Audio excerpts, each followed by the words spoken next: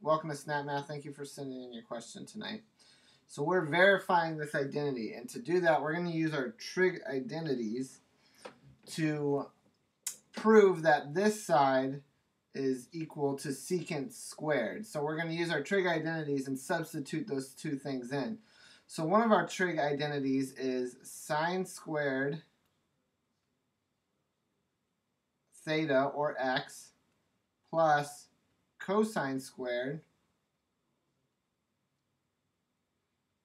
x is equal to 1. So we're going to write this out as tangent squared x equals secant. So this right here is equal to 1. That's one of our identities. So 1 plus tangent squared x equals secant. And one of our other identities is that 1 plus tangent squared equals secant squared. So we can substitute this for secant squared. So what we get is secant squared x equals secant squared x.